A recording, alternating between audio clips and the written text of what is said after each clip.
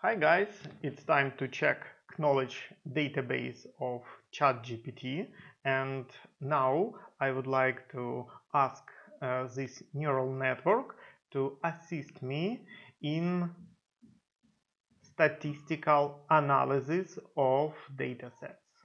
Therefore, today we will do some math, of course, with the help of coding in Matlab. Thus, I've got some examples of data sets, and let's give ChatGPT chance to assist us with full statistical data analysis. Let's go. Okay, first of all, let me introduce which data I have. Thus, I just use standard in Matlab datasets, which called imports 85. If we run this script, you will see that actually I have variable x in which we have 205 rows and 28 columns of different parameters. That's why actually for now it doesn't matter what is it. We just use columns of this data for perform statistical data analysis. Thus, first of all, let's go to ChatGPT and let's check what it know about statistical analysis. Okay, thus write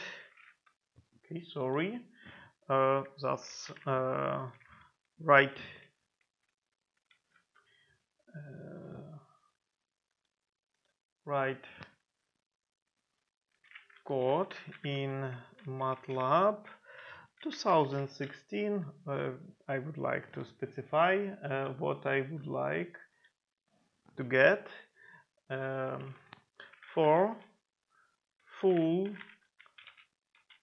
statistical analysis of input data in variable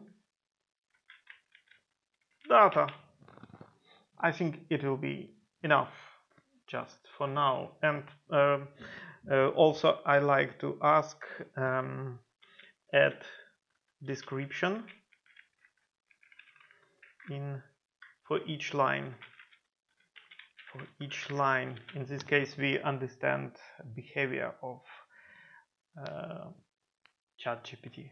Let ask submitted. Okay.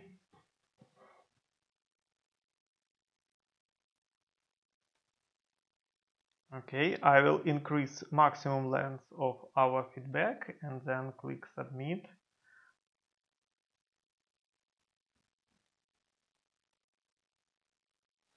Okay, we've got I think we could copy this script and check with our data. Thus I copy and paste in my script, and actually first line we do not need because it is loading the data. You see that I just copied from X matrix.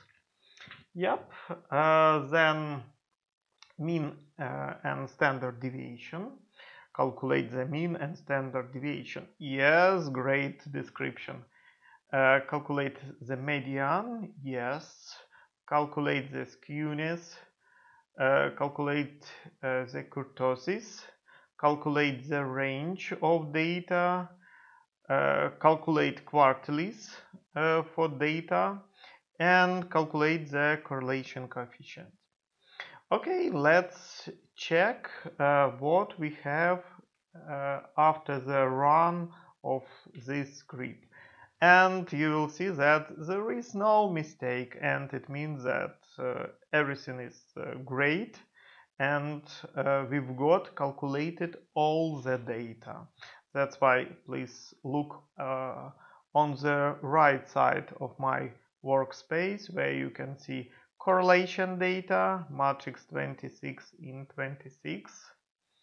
Yes, and we can see which variables are correlated. Then kurtosis, yes, mean data for each column, it makes sense. Median, yes, it is also present. Quartiles, for each column. Range data, yes. Skewness, yes. And standard deviation. That's why very well I like it. However, I would like to see some plots and of course histogram. That's why could we ask ChatGPT not only to get this one and plot graphs. Okay, sorry, plot, we need to be careful. Plot data sets. Okay, and build histogram.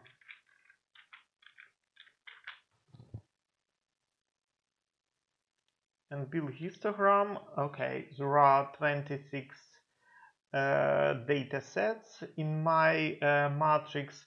That's why probably I will ask to plot histogram for fifth column. Thus, build histogram for fifth column. Okay, fifth column of matrix data.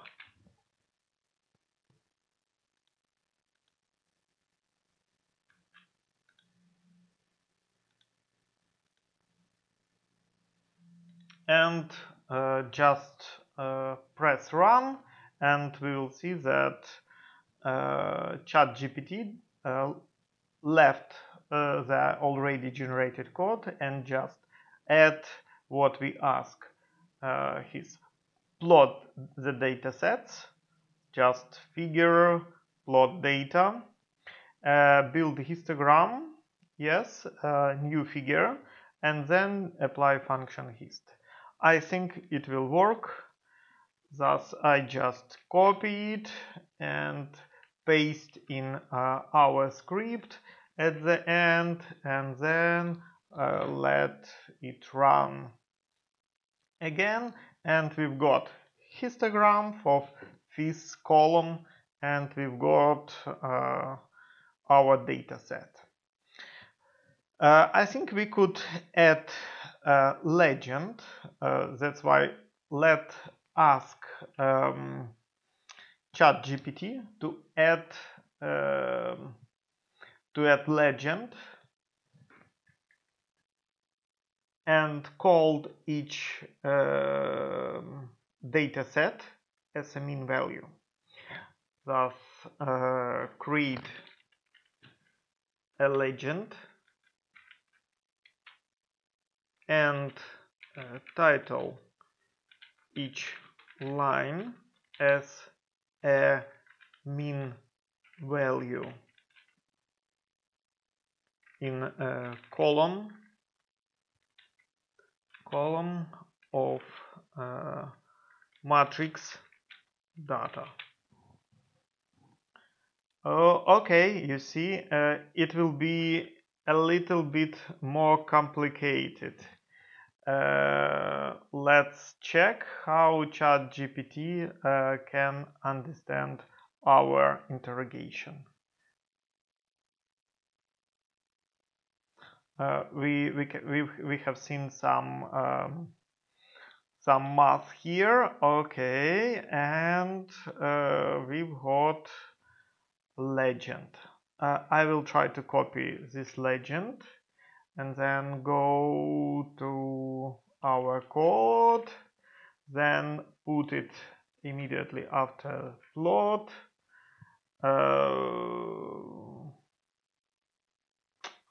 Okay, and run it again.